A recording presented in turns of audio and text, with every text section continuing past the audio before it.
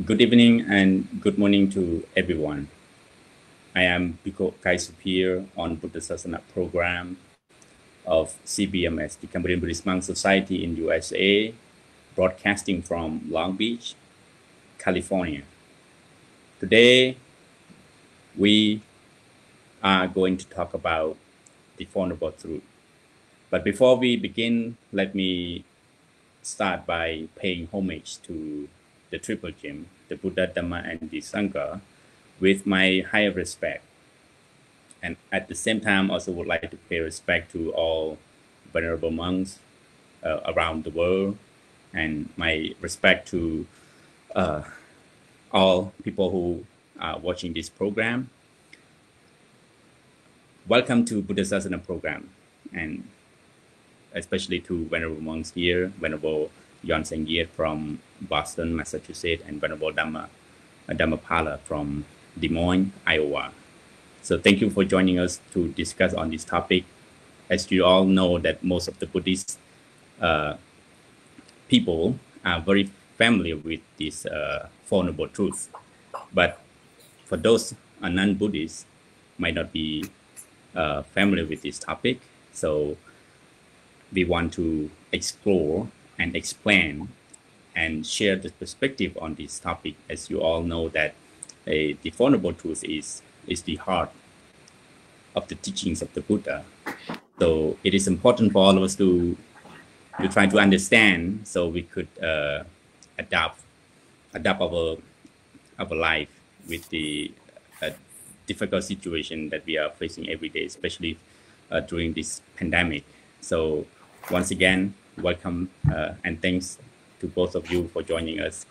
So I would like to start with Venerable Dhammapala first, as you are very expert in talk with you on this topic. So we are going to discuss in this Dhammajagga Bhavatana Sutta, so which is mentioned the Four Noble Truths, and we will go further on the Eightfold Path. So we can share. So first of all, what can you tell us, and what are those Four Noble Truths that you would like to share to the people? How can ordinary people like us understand these Four Noble Truths, and how important it is to every one of us to pick it up and put into practice? So could you please share with us? Thank you, Venerable Bhante Dhammapala.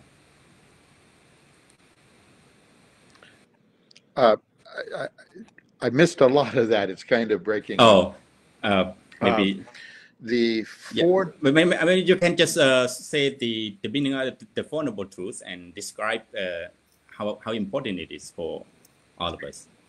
Thank you. Yes, the Four Noble Truths. As you said, the Four Noble Truths are the heart of the Buddhist teaching. And the first Noble Truth, I explain them as four facts. They are factual, they are objective. Anyone can check them out. It doesn't require any belief. It's knowledge. You can check this for yourself, and I encourage you to do so. The first Noble Truth is the Noble Truth of, I'm going to use some Pali words here, and then I'll translate them into English.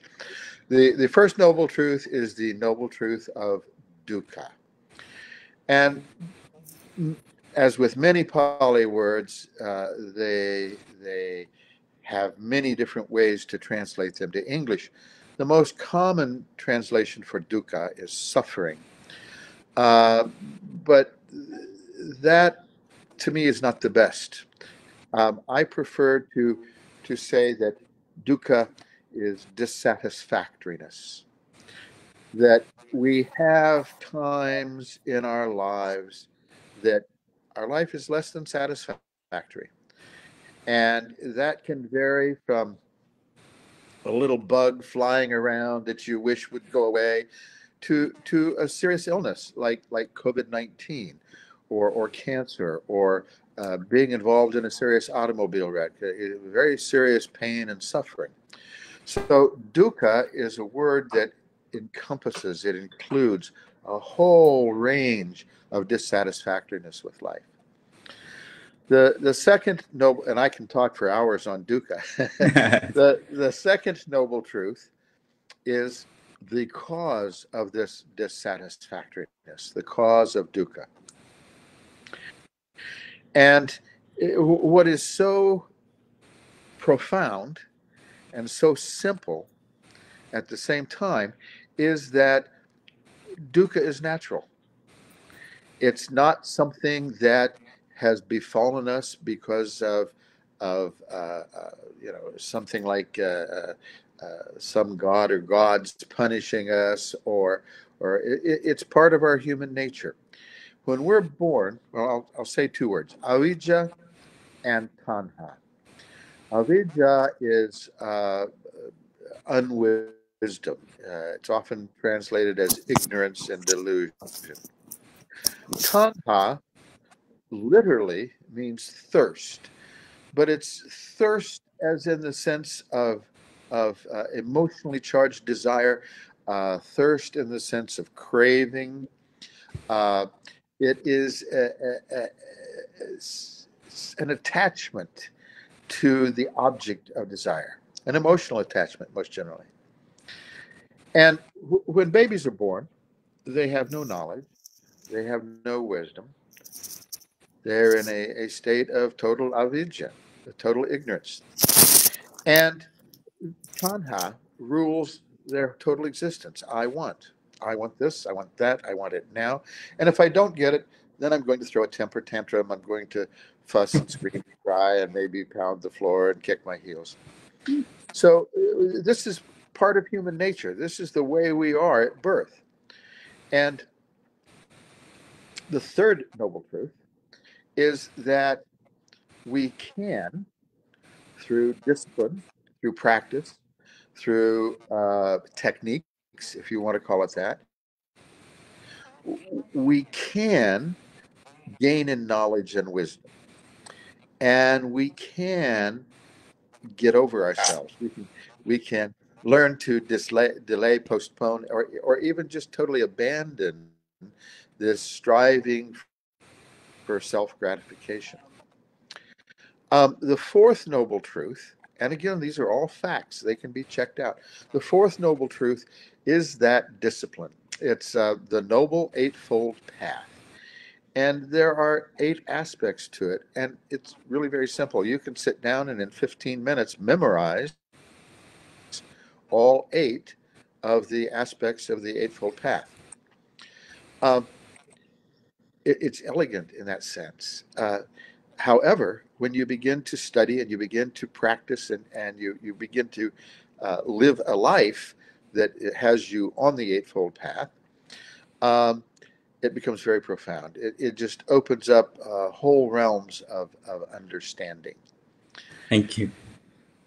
Thank you, Venerable. So, I want to go a little bit details in this, as you have mentioned about the unsatisfactoriness. Yes. It is a part of a human nature. Yes. But, I would like to turn this question to Venerable Dr. Yuan Seng Yeath to explore on this, the first one, the dukkha.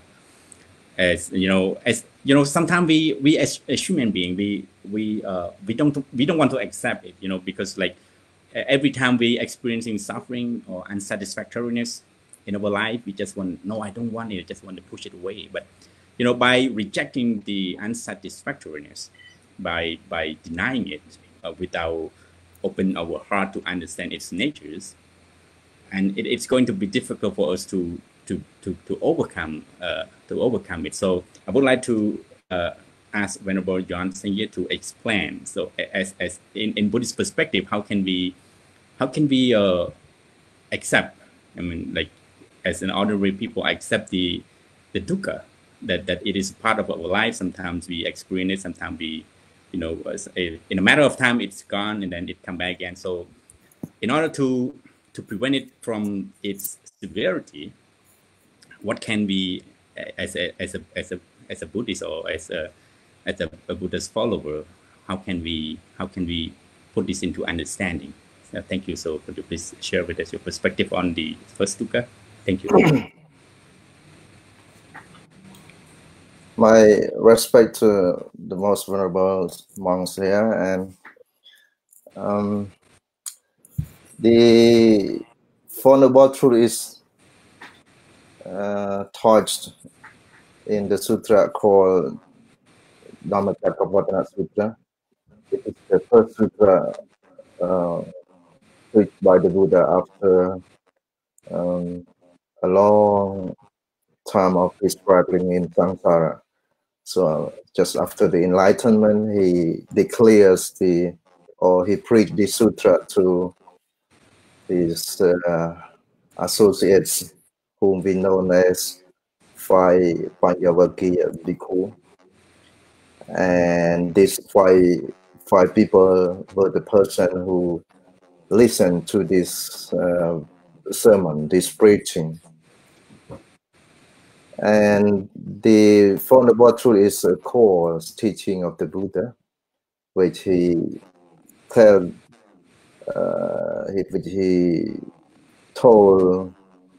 to the five bhikkhus, saying that this is the reality of life that human beings are facing.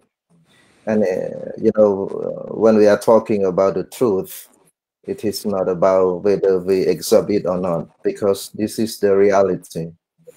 And in these formulas, there are four of them, which Venerable Dhammapala already explained it, so I don't want to go into detail about it. I just want to focus on the first dukkha, the first truth, which we know that it is called the truth of dukkha. The Buddha clearly taught that in this life there is a dukkha, and I'm not going to go into detail how we can translate the word dukkha in English, because I'm not a native speaker. Venerable Dhammapala might have a better understanding than me, but we can learn this term from the Pali words, the son of Pali that we came across. Dukkha is something which is not happy, which Venerable Dhammapala term it as unsatisfactoriness. But at the same time, the word dukkha is explain about the process of ever changing the situation in our life. Something which is changing is called dukkha, and the other meaning is something which is not happy, which is not satisfactory, is called dukkha. And answering to your question, whether the human beings accept it or not, it is not the question, because this is a part of our life.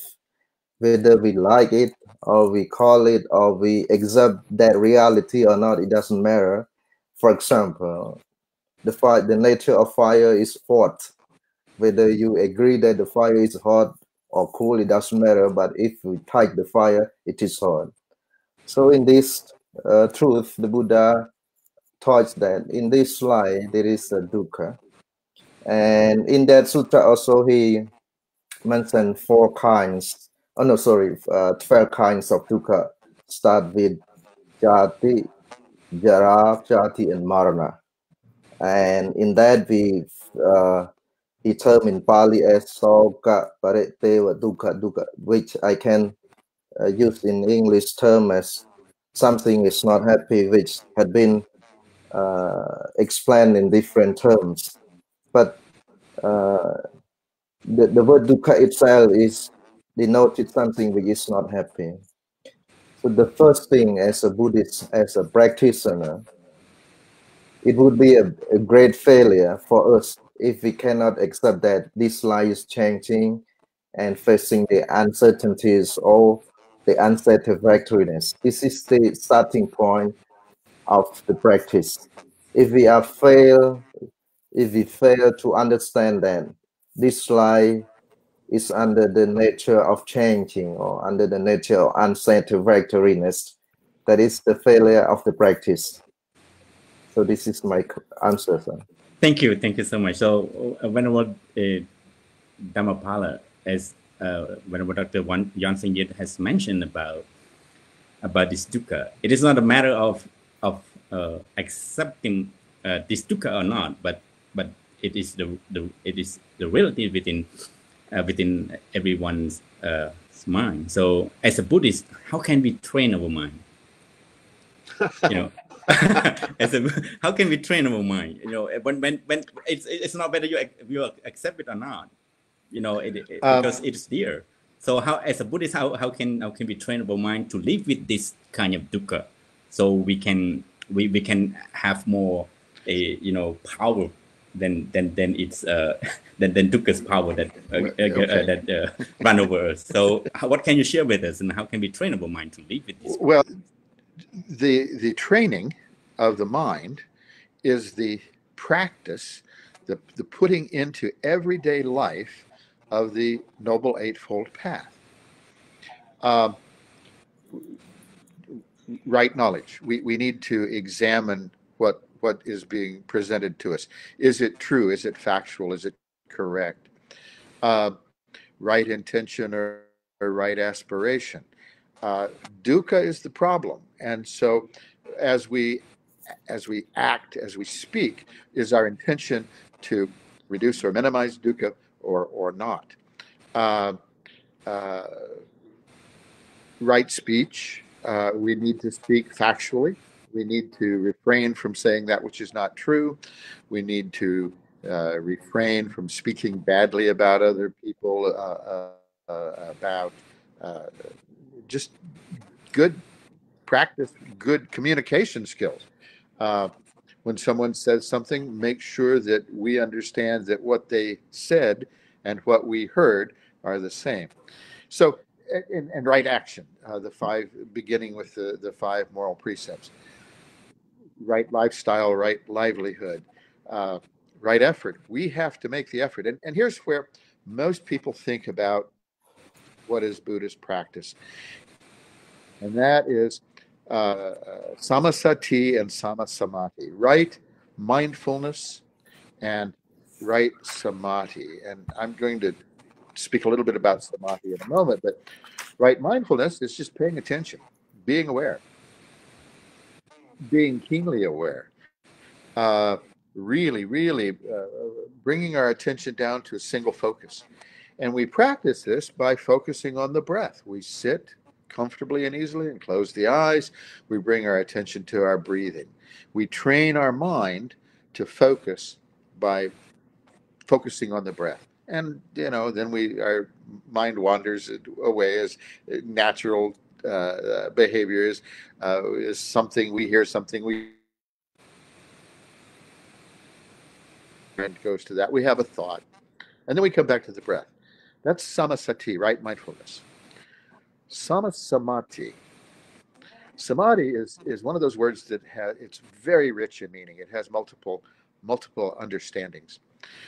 Samadhi is both a practice and a state of being. And it's often translated as right concentration or right absorption or right meditation. But to give you an example of the state of being of samadhi, some folks have been so involved in reading a book that everything else is out of their consciousness. They're only reading the book. And then somebody walks in and slams the door, and they have this startled response because they were so focused, they were absorbed, they were concentrated on that book. We first learn to be mindful, and part of that is learning to relax and to focus, and then we can begin to pay attention to the space between thoughts, to the silence between words, and begin to pay attention to what is not generally an object of consciousness. And ultimately, the state of samadhi is the state of consciousness without an object, awareness without an object of awareness. It's just pure consciousness or pure awareness. And this is a practice. You need to practice all 8. Just doing one is not sufficient. It's necessary, but not sufficient. And you need a guide. You need someone to help you see your way along the path. Yes, yeah. So yes, thank you very much for bringing up the Eightfold Path. So it is important for all of us as a Buddhist practitioners to uphold, to practice this Eightfold Path, because it is the only way, the only path that leads us to happiness. So I would like to turn another question to Venerable Yonsei Yeath on the second one. The cause of dukkha. The cause of dukkha I can put into the 3 things, the 3 evil acts that generally cause dukkha. The 3, I can just put it the 3 poisonous. The greed, the hatred, and the delusions. This is I don't want to go too broadly, but this is very simple. That greed and hatred and delusion, this could be a main cause of suffering. So, as a Buddhist practitioner, or in the Buddha's teaching, how can we suppress this? These evil acts, or these 3 things that could help us to sustain our happiness. Because if we do not know how to suppress this greed, hatred, when we sometimes we just easily get angry, and then that will cause a lot of suffering to us. So I want you to explain as a Buddhist practitioner, and as a general understanding, how can we reduce these 3 things in order to sustain our happiness, in order to overcome this kind of dukkha? So thank you. So can you help to share with us?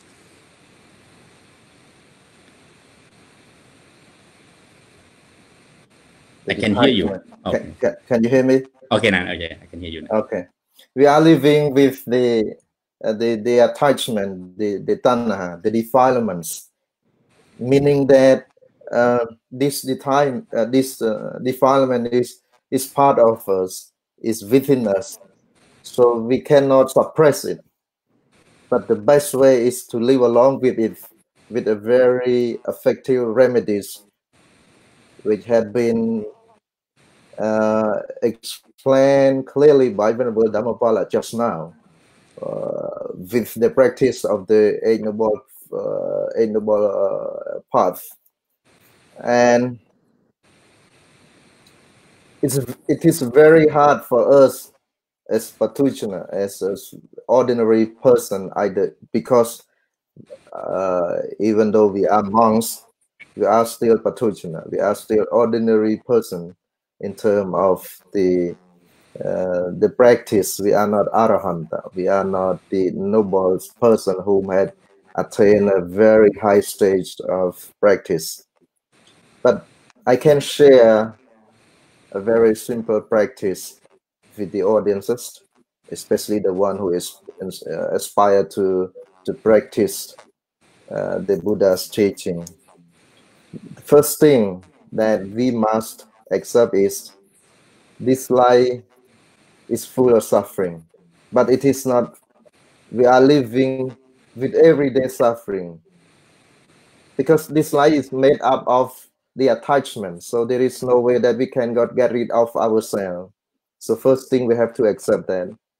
And second thing is the cause of the suffering, which had been termed in the Four Noble Truths as samudaya, tanha. You raise a question of how we can face, how we can reduce this hatred, this illusion. And we do have a way to practice in order to live with this attachment. So the practice of the Noble Eightfold Paths, which explained by Venerable Dhammapala, is the recommended or the path that taught by the Buddha. So I don't want to repeat it, Venerable Sir, because the audience already listened to the Venerable Dhammapala of what are the Noble Eightfold Paths. Okay, Thank you so much. So, yes, one of the things that we can reduce this kind of dukkha is through our right understanding and right speech, and on observing our actions, and more importantly observing our thoughts, because it is the core of reducing our actions that could lead to suffering. So Venerable Dhammapala in Dhammacakka Pavattana Sutta, the Buddha has mentioned about two things. I want to bring it up here: the Kamasukalakana Yoko and the Atmathana Yoko. So the first one, the Kamasukalakana Yoko, is pleasures. People are not generally, we think that pleasures is the core of giving us the happiness. But at the same time, for those a serious practitioner, like the Buddha before he got enlightenment, he tortured himself in order to burn out these defilements, the desire for 6 years, and then he realized that torturing ourselves, torturing our body, won't help us to get enlightenment. So about these two things. So Venerable Dhammapala, what can you tell us? What can you share with us on these Dhammacakka Suttas? These two things, and so it's important for all of us. Sometimes we want. Sometimes people go extremely on torturing ourselves. Some people are wants only pleasures through their sensuality, that they think that this is the ultimate one. But how can we walk into the middle path of this? How can you put this into understanding in a simple way? Thank you, Venerable Dhammapala. Can you share with us? Thank you. Well, very simply, how we do it is we do it. We make a commitment to do it. My PhD is in psychology, so I tend to use psychological terms sometimes, but it's well known in Western thought. For 3,000 years, it's been well known in Western thought that this drive for self-gratification that I mentioned, tanha, if you will, we strive for pleasure and we avoid pain. Well,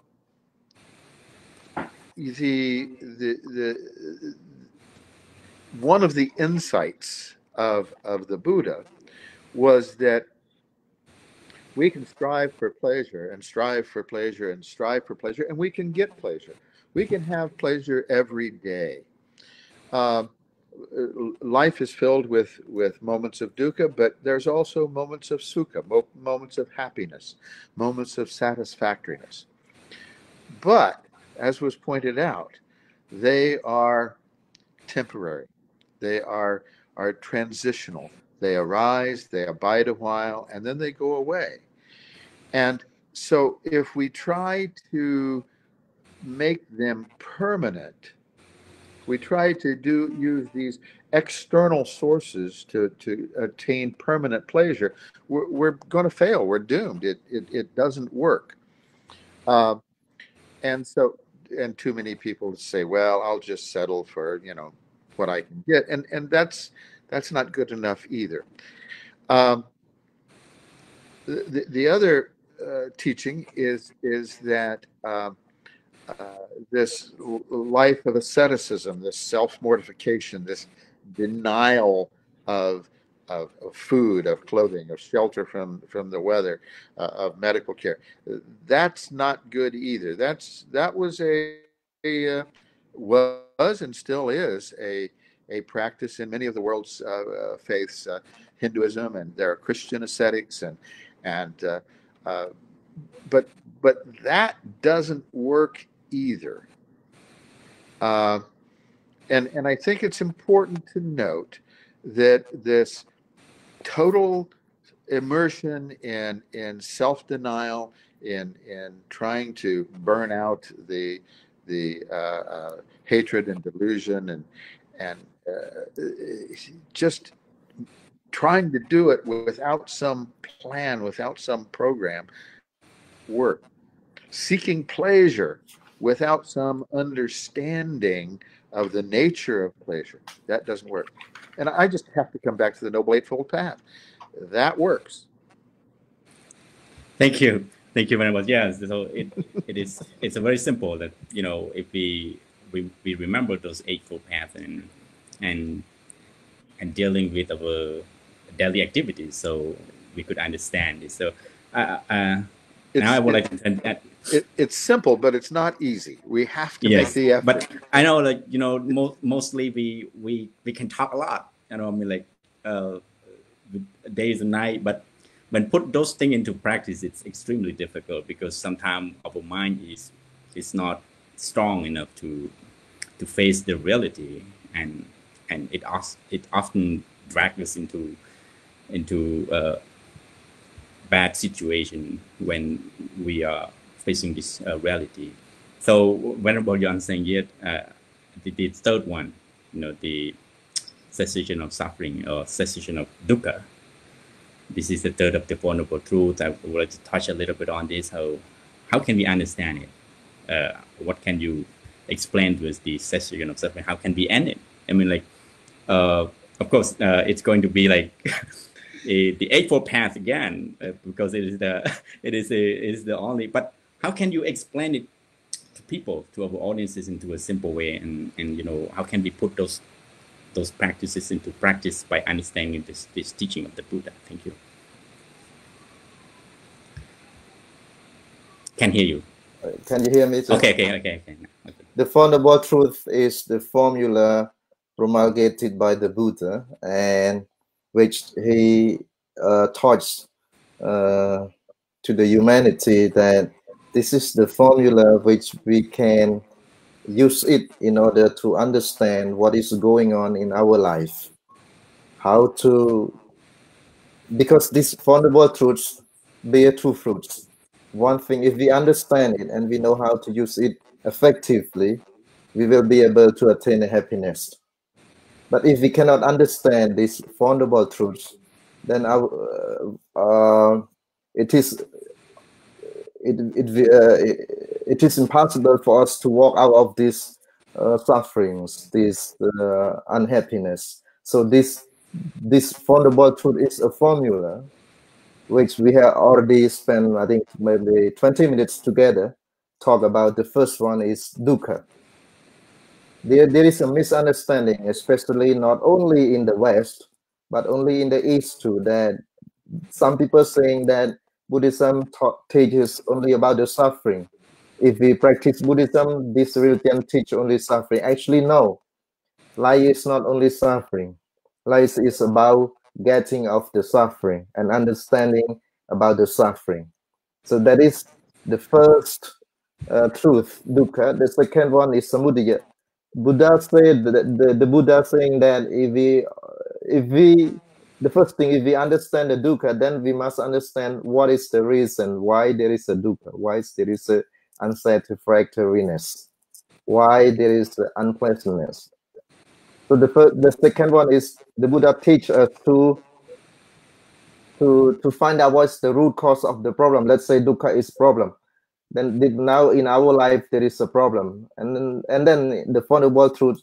The second one is to understand what is the root cause of the suffering, and the third one is, in order to end the suffering or reduce this suffering, it is called the cessation of suffering, dukkha nirodha Ariya Satya. And again, once again, I turn to the Noble Eightfold Paths. This is a very simple understanding, but people must try to understand it. We cannot just see it and understand it. People just, first thing, very simple. Don't try to make it complicated. First, we must accept that this life is full of suffering. It means that something is changing in our life. Second one, there is a reason that leading to the suffering. This suffering happened because there are some root cause of it. Suffering cannot happen without the root cause of, which we call it the samudaya. And the third one, this suffering can be ended, meaning that there is a way to cessation of the suffering. So the Buddha clearly tell us that the suffering in our life can be ended, can be eradicated. So the third one is must understand, we must accept that this suffering can be eradicated without turning to the external force. Like some people believe that our life is controlled by someone outside in the outside of the earth or living in the universe, blah blah blah. But the Buddha say no, this suffering must be eradicated by ourselves. We must accept that. We must accept that. And it is true, because the Buddha is the one who already came across it, who already walked that path and achieved it. So he said that this suffering can be stopped, can be ended by ourselves. So this is the understanding of the third suffering, which you tell me. Some people, when there is something wrong in our life, they turn to other they turn to other forces for help. But the Buddha say no, that is not the way. We must accept that if there is something wrong in our life, we ourselves is the one who put it to an end. So this is the meaning of the third suffering, the cessation. And the Buddha clearly explained in the Dhammacakkappavattana Sutta that there is no anything which happen without cause, because there must be something. There must be a cause which leads to that suffering, leads to that happiness, or lead to that issue, lead to that troubles, and that trouble can be eradicated. So this is a very simple understanding. Don't try to turn it to turn to other beings or unseen beings or mighty gods or whatever. He said that this is our work, our duties to earn it by ourselves, and we can do it. Thank you. Thank you. Thank you, Venerable, for your explanation. It was very clear, and I also want. Let me continue with you, Dr. Venerable Dhammapala. So, because this Venerable Yangtze has explained about the cessation of the dukkha, and now I'm curious, on this. How can we develop our right understanding? Mostly when we experience suffering. For example, here, the pandemic, we are trying to put the blame. We are trying to accuse people. We are trying to, slander to someone else that this particular person is creating suffering to me. We usually through our six senses, ayatana, we, without thinking carefully, we immediately putting a blame on others. This person, that person. It's not just the pandemic, but in our daily life. Sometimes we experience suffering, and we don't look inside ourselves, and we usually look for the outsider, blaming the others things that causes suffering.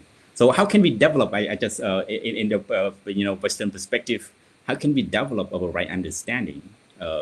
To all of this, in order to understand the real cause of our suffering, that then we can put an end to it. So can you share with us this right understanding? Thank you. Yes. I'll use an analogy here. What is the cause of fire? Well, we have three factors, three things that cause fire.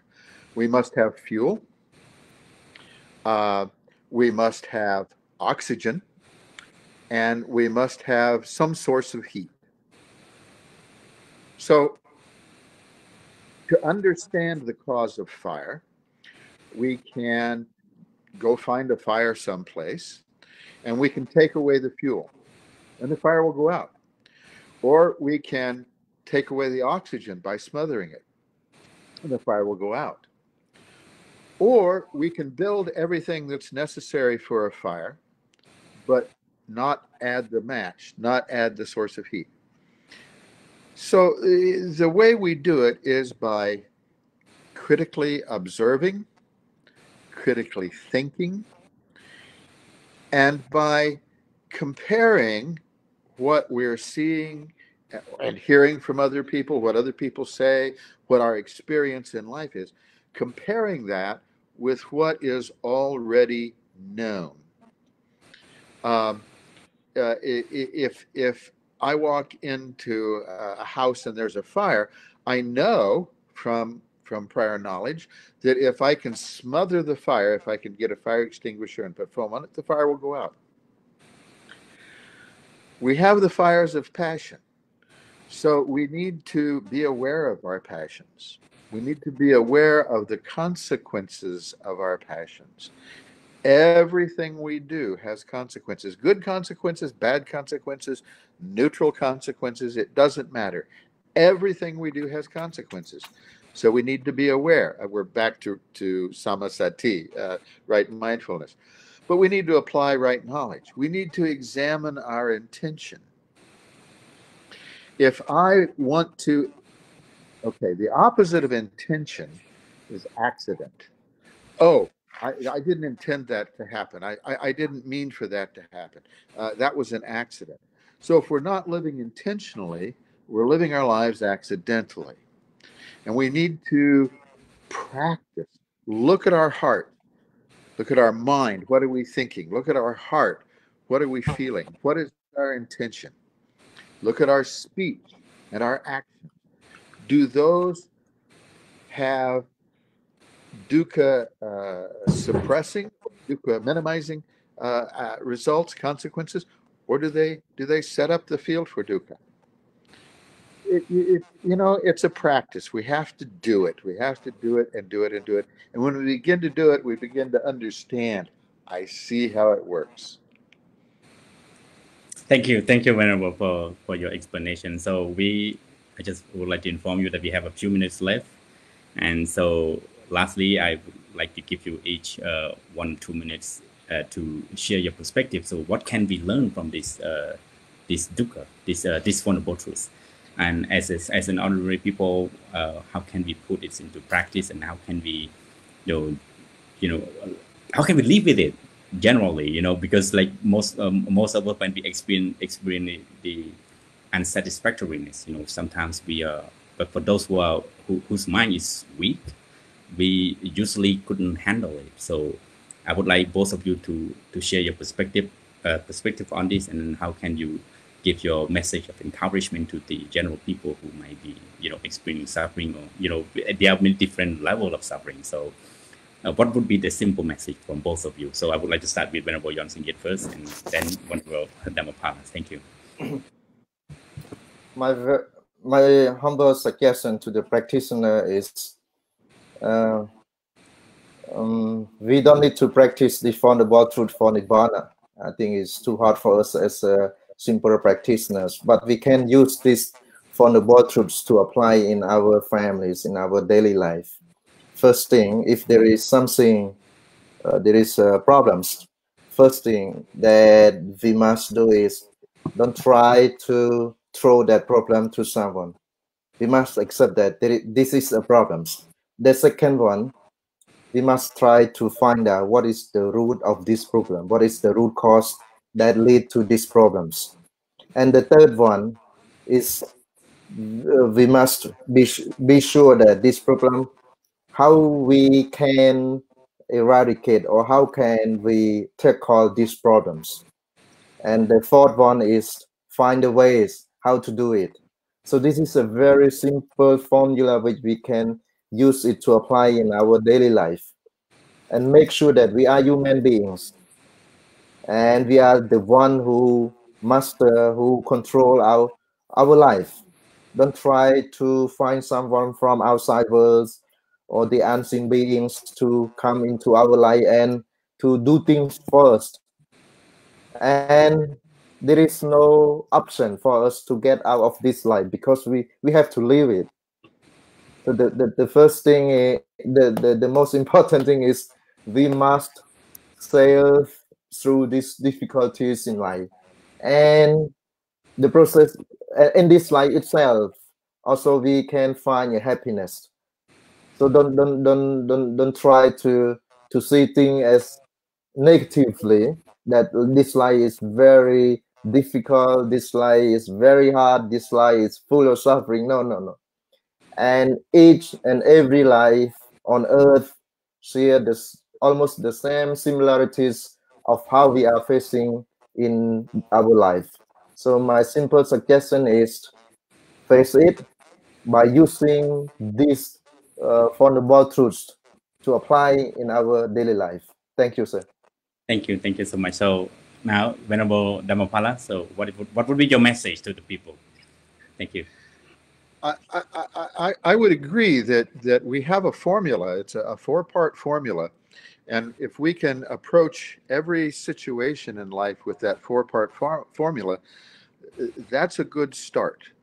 But earlier I said it's important to have a guide. I think it's very, very important to have a teacher, to have someone who is knowledgeable and skilled in the practice, and to go to them and say, oh, I did this and I'm trying to do that, and can you help me refine my practice? There is a book, and it is the most popular book among Theravada Buddhists, and that book is called the Dhammapala. Dhammapada. The Dhammapada. That's me. No. And I would encourage people to, in whatever their native language is, whatever language they're most comfortable with, get a copy of the Dhammapada and start reading it. Read a verse or 2 or 5 every day, and then think about it. Use the 4-part formula of dukkha, the cause of dukkha, the cessation of dukkha, and the path that leads to it. The technique. Identify the problem. Identify the cause of the problem. Look around for what other people have used for solutions, and then apply that technique. But guide yourself with some reading. The Dhammapada is excellent. There's hundreds, thousands, perhaps, of good books out there if you want to have a good guide. If you want to do it the Buddhist way, practice all 8 of the Eightfold Path. Thank you so much. Yes, Thank you. You know, we can have the Dhammapala, a copy of it, because like we are going to invite you for the next topic. You know, we will discuss about it. So, whenever Johnson, what would you add? Can I say a yes. few words? Yeah, very, very short one. Especially for our audience, for the lay people in particular, please don't try to live your life as a monastic life. This is a disaster. Okay. Yes. Because for Buddhism, it's applicable to monastics as well as the householders. So please try to practice what is taught for the householders. And if you really want to live your life as monastic, be ordained and practice it. But don't try to mix up with these 2 ways of life, because if we mix up these 2 ways of life, monastic life with the household life, then it doesn't bear any result at all. This is a big misunderstanding for our practitioners. If you are a father, you are a mother, you are a son, please try to practice the way that it had been taught in Buddhism, how to be a good father, how to be a good mother, how to be a good children. This is the best practice recommended by the Buddha. Thank you. Thank you so much. So it is, for me personally, it is an honor for me to have both of you on the show, on the talk, sharing knowledge to the people. So to the people, this is a Buddhasāsanā program, sharing knowledge from the CBMS. We thank you for watching this program, and this program are going to broadcast every Saturday at 5 p.m. in Californian times and 7 p.m. or 8 p.m. in Boston and in the Midwest. So join us again. We hope you all have a good day, and and please stay safe and be mindful in living your life with this pandemic, because without mindfulness you cannot live safely. So lastly, thank you again for watching with us, and may all of you be healthy and stay safe. Thank you so much. See you again. Venerable. Sadhu, sadhu, sadhu. Thank you, Venerable.